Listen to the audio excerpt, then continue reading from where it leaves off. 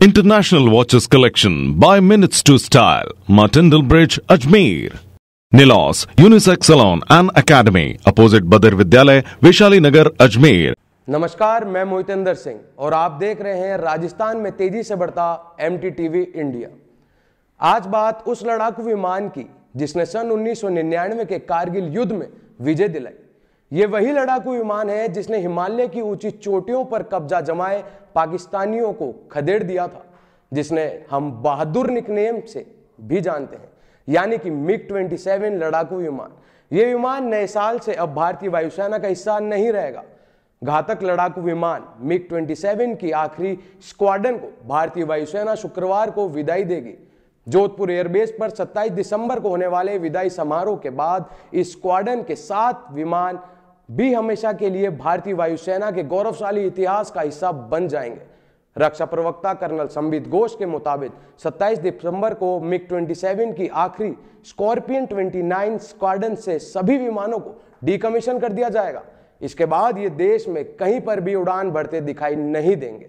Jodhpur airbase में इस विमान की 2 स्क्वाड्रन थी, जिसमें से एक को इस साल की शुरुआत में डीकमीशन कर दिया गया था और इससे पहले MiG-27 की 2 स्क्वाड्रन को पश्चिम बंगाल के हिमाशिमा एयरबेस पर डीकमीशन किया गया था।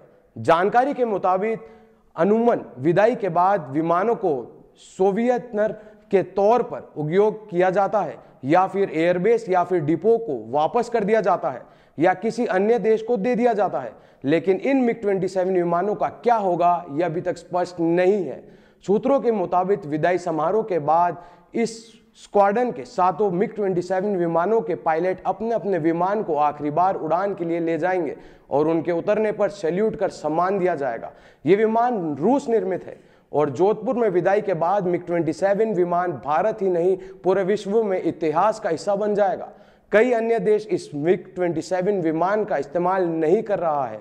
MiG-27 विमान को 1984 में भारतीय वायुसेना में शामिल किया गया था, जबकि इससे कहीं पहले 1960 में MiG-21 को वायुसेना का हिस्सा बनाया गया था। MiG-21 और 6 स्क्वाड्रन अब भी पाकिस्तान सीमा पर इंटरसेप्टर के तौर पर सेवा में है, लेकिन MiG-27 को महज 35 साल में ही इसके कलपुर्जों की कमी के कारण रिटायर करना पड़ रहा है। सूत्रों के मुताबिक इस विमान का निर्माण करने वाली रूसी कंपनी अब कलपुर्जे पर्याप्त संख्या में उपलब्ध नहीं करा पा रही है। इसके चलते विमान में दुर्घटनाएं भी बढ़ गई हैं। आपको बता दें कि इसी साल 2 MiG-27 दुर्घटनाग्रस्त हो चुके हैं। अगर आप ये वीडियो फेसबुक पर देख रहे हैं तो MTTV इंडिया के पेज को फॉलो करें। अगर आप ये वीडियो यूट्यूब पर देख रहे हैं तो वहां सब्सक्राइब करें। वीडियो जर्नलिस्ट राजवीर पवार के साथ मैं मोहितेंद्र सिंह, MTTV इंडिया।